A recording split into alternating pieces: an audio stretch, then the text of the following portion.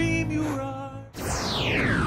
Hey everybody, welcome to episode 97 of Build That House with me, Jim. I'm glad you're back.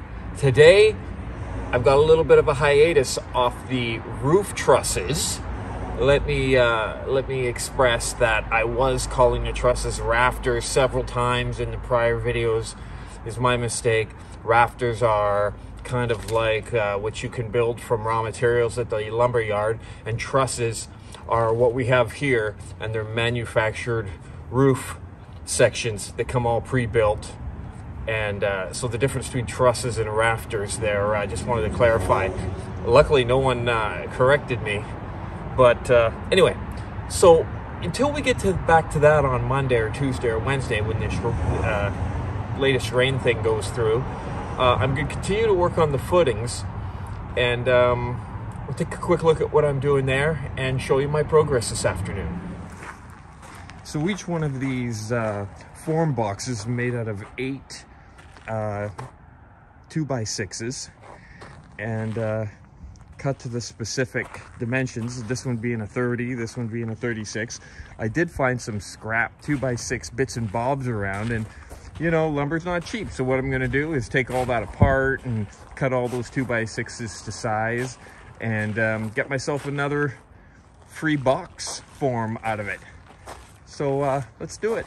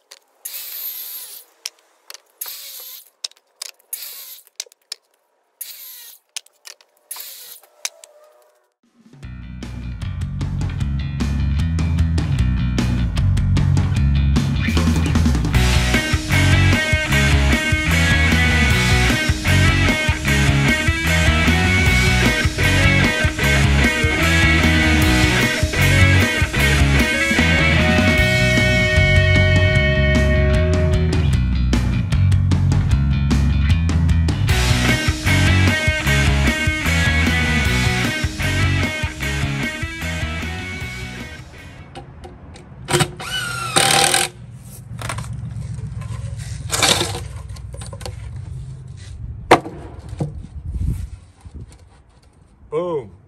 Good enough.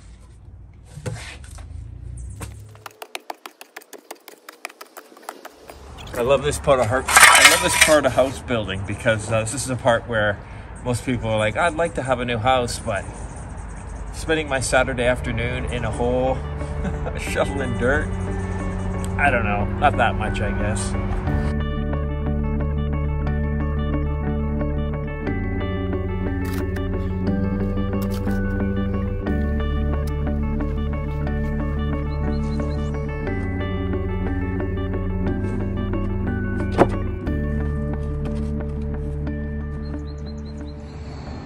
Okay, so I ran a string. You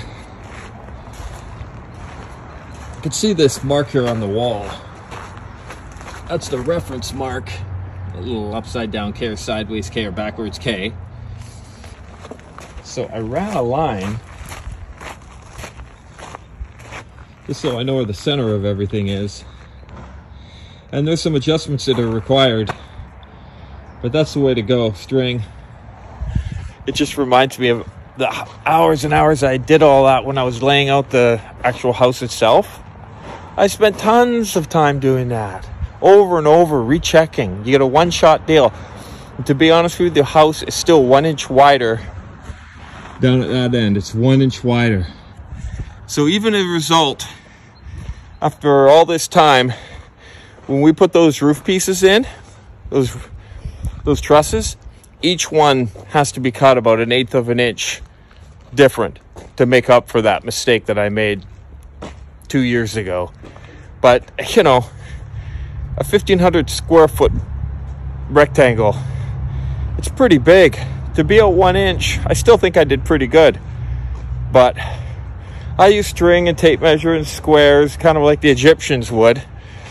I didn't know about lasers at the time and all that. So anyway, it is what it is. But it's a reminiscent thing to be working with string again and just digging in the dirt and spending hours doing just the most basic process, digging some holes for some footings that are going to hold up posts, they're going to hold up a deck. This is going to take a lot of time. And we haven't even started mixing the concrete, which I'm going to do by hand eventually. But just crazy. Here it is. So I got the second one roughed in. I think I'll start back over here now, out of the way. At least we can drive a little, turn around in that area a little bit. I'll work on this big one here. Okay, here comes number 3 of the footings. This earth here is rock solid.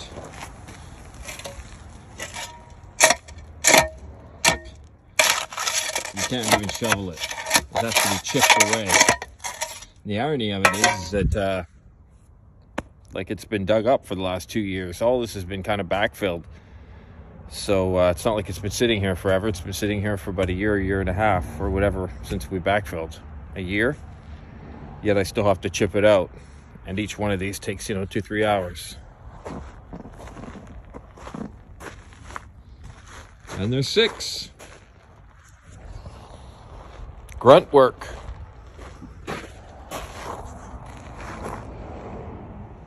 Okay, I got her. Now I got to get some more wood and make some more boxes. And that'll be 3 down of the 6. But that took about 2.5 hours.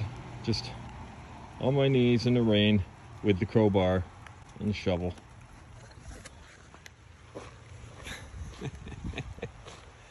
Good fun, eh?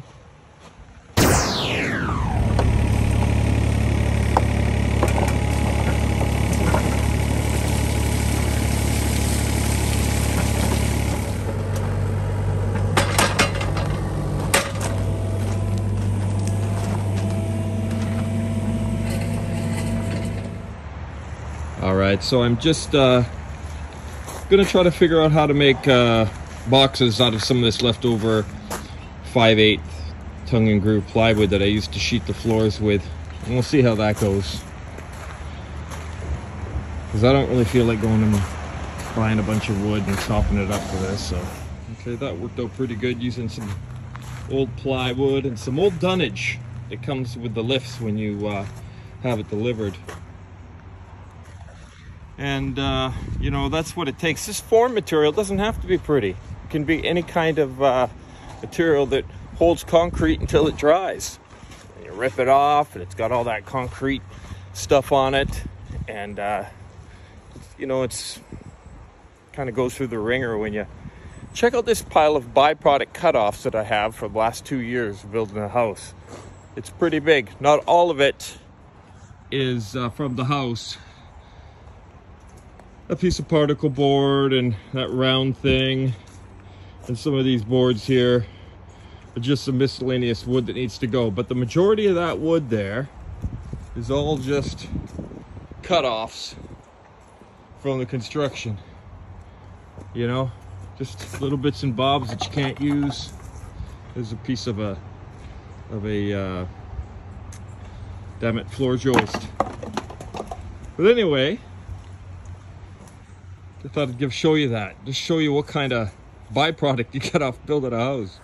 Okay, so since that seemed to work, I'm gonna blast off a couple more with some leftovers that I have from the floor. Might as well just kind of get a step ahead. That when I dig the holes, I can just drop the boxes in. I got everything set up here for it. So okay, so I pre-built the boxes that I'll need after all 6 holes are dug, and I'm gonna start digging the 4th hole now. Really sorry about this content. It's just YouTube like you to constantly produce, and or the algorithm doesn't smile on you. So just tough it out with me. I'm digging in the dirt on a rainy day, but I'm still in my tank top. Gotta like that. Watch me dig this for a bit, peeps.